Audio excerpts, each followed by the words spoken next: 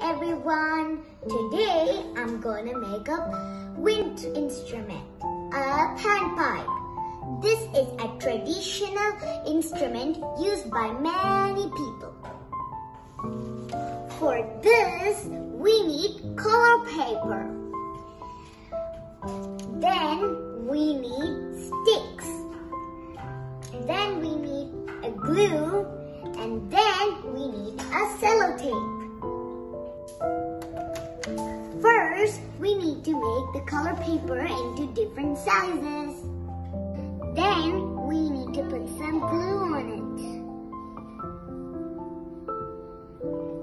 Then, we need to roll it like this.